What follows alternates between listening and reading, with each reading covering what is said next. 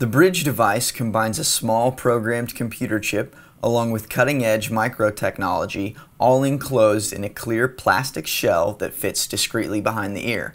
University-based research studies have indicated that the Bridge works by sending gentle electrical impulses directly into the brain via electrodes placed near nerve endings found in and around the ear.